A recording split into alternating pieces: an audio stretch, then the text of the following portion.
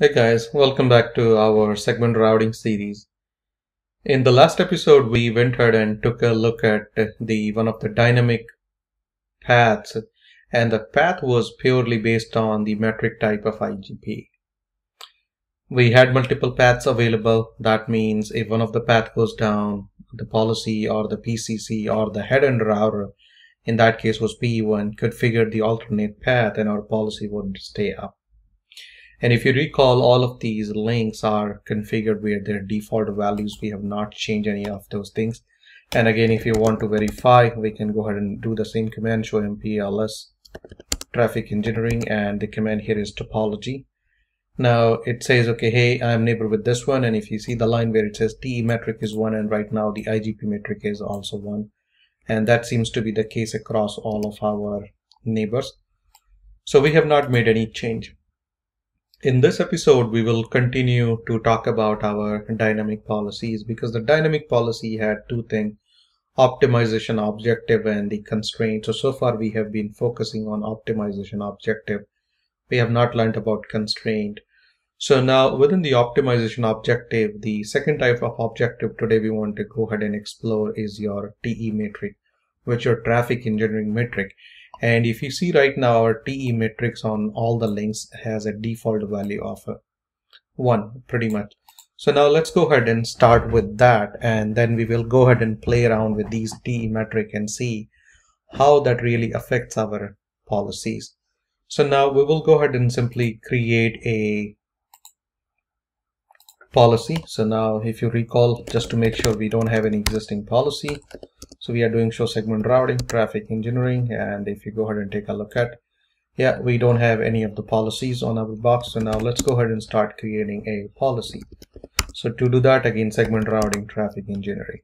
And the very first thing we have to use the policy keyword followed by a policy name. So let's call SRTE underscore POLIC by policy, and this will be based on the TE metric type.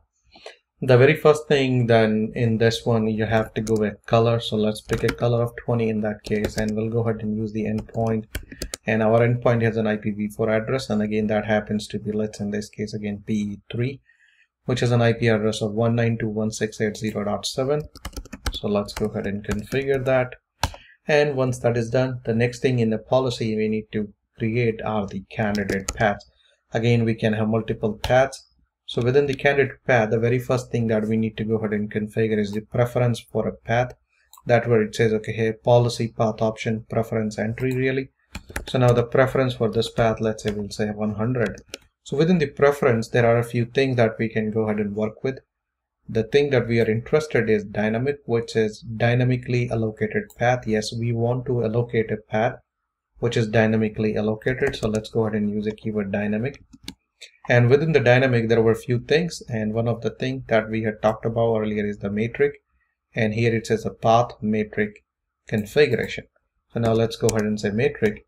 And within the metric, there are a few things. And one of the options that we are interested into is type, which says, okay, hey, the metric type configuration, what type of metric we want to go ahead and configure that. So we'll say type, and if you press a question mark again, there are different type of metric. So we had talked about IGP. Today we are talking about the TE. So let's go ahead and say the type is TE. That'll be all. Let me go ahead and commit the change. And when the changes are commit, let's come out. Let's take a look at the policy that we went ahead and just created.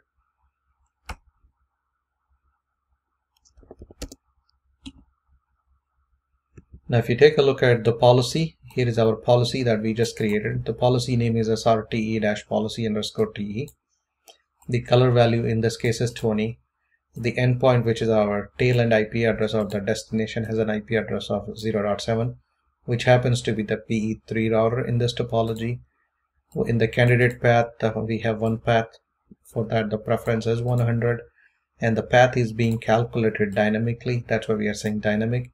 And the metric type that is being used is TE. Again, we are leaving the work of path calculation to PE1, which happens to be our PCC also. That means it is this PCC's responsibility to find a path based on the metric type of TE from PE1 to PE3. And if this stage, let's take a look at the status of our policy and then we'll explore a few more things. So if we do show segment routing, traffic engineering policy here. So in this case, we say, okay, hey, we are looking at again SRTE database. The color is 20 and this happens to be our endpoint. The admin state is up right now and the operational is up. That means the PE1 was successfully able to calculate a path based on the type of a TE metric. And again, if you take a look at here, some of the things, the metric type here, it clearly says, hey, TE. And for this metric type TE, it says, okay, the path accumulated metric. The metric value is right now what? 3 in this case, because all the paths had a metric value of 111. And it says, okay, hey, these are the hops that I am passing through. So PE1 first is going to 16,013, which happens to be our P3 router, followed by, it says, okay, hey, 13. So this is how it is. It is 11, 12, 13, 14.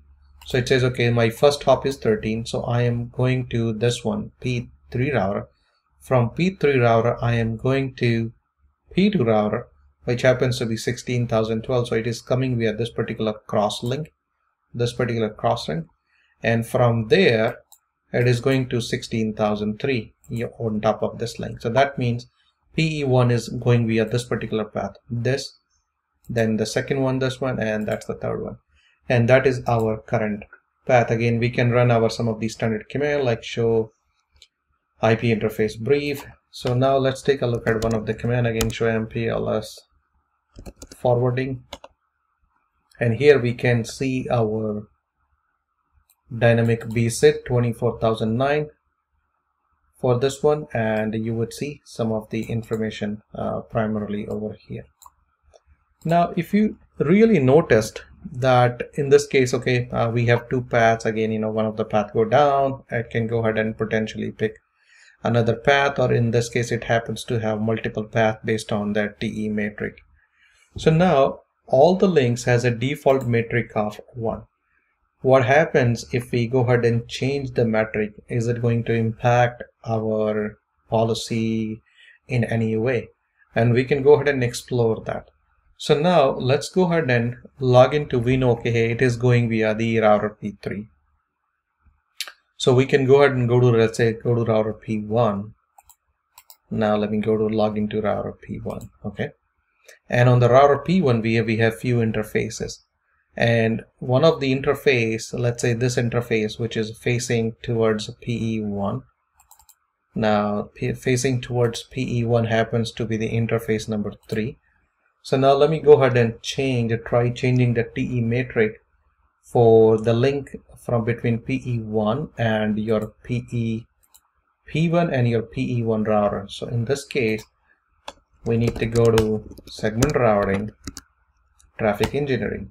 And within this context, we have a command that talks about interface. Here, if you see the interface, it says enable SRTE on an interface.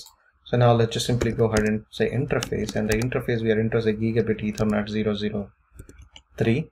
And if you take a look at, there are a few things that we can go ahead and do that. And the thing that we are interested is metric, which is interface TE metric configuration. So in this case, we are saying metric, and after that we can go ahead and give a metric value. Let's go ahead and change the metric value to something else. Now I want to go ahead and change the metric between P1 and P2, and that happens to be the interface gig 000. So I'm going to go ahead and change on that one also. So I'll say, I'll come out once and I'll say interface gigabit 000, and we'll say the metric here, I'll go ahead and give a value of 1000, and I'll go ahead and also change the metric on this particular path between P2 and PE3. So I can go ahead and see what is that link, and for that we need to go on the P2. So I'm just saving the change right now on P1, committing the change, and I'm going to go ahead and log into P2 also here quickly. And on the P2, the link that we are seeing happens to be 004. So we'll go to P4, segment routing, traffic engineering, interface gigabit Ethernet 004, and the metric for that, let's say we are saying 50. So on the bottom leg between PE1 and PE1 router, we have changed the metric for this interface. We also changed the metric interface between P1 router and P2 router, which happens to be this interface. And we also went ahead and changed the metric between P2 and PE3 for this particular link. So we went ahead and changed the metric or the TE metric for some of the interfaces. Now if you come back to your PE1 router, and before I run any command, I want to run the command that we ran to see what was the default metric value, if you recall, and that was what? Show MPLS traffic engineering topology. Now in this output, if you take a look at right now, it says, okay, hey, I'm neighbor with this fellow, and there the metric is T metric is 1 and IGP metric is 1. That is fine, and there is no bandwidth present. That is fine. Now let's go ahead and scroll down further. Now if you take a look, it says, okay, hey, for my link 1, which I'm neighbor with this fellow, if you take a look at the TE metric right now is 1000, and that's what, if you recall, on this interface we had went ahead and configured 1000. Okay, it says the metric is 1000 and TE metric, IGP metric is still 1. That's what we have not made any change on that particular side. And if you continue to scroll further, it would continue to show you the rest of the TE metric and IGP metric in the topology. And if you scroll further, okay, for this link is 1 and 1. This is 1 and 1. Now if you take a look at, now we do see the link that we had changed to 100. Now it says, okay, the metric for one of the guy is 100. IGP metric is still 1. And if you continue to scroll the topology output, in this case, okay, for this link it's still default. For this link it is also still default. This is another interface which is default. Okay, and this is another link which has a default in the topology. Okay, this is our last interface. So you can see the topology is now correctly reflecting the new TE matrices that we went ahead and configured. And again, how did we configure that? You can go ahead and again take a look at. So we went inside the segment routing traffic engineering, and within that context we went inside the interface, and in the interface context we went ahead and configured, we did this configuration on P1. So let me just show you on the P1, show run segment routing traffic engineering, and you would see under the segment routing traffic engineering we went to the interface, and to the interface we went ahead and assigned 1000. This is an interface on P1 facing towards PE1, and 003, this is the interface facing towards P2. So we went ahead and changed these interfaces TE metric.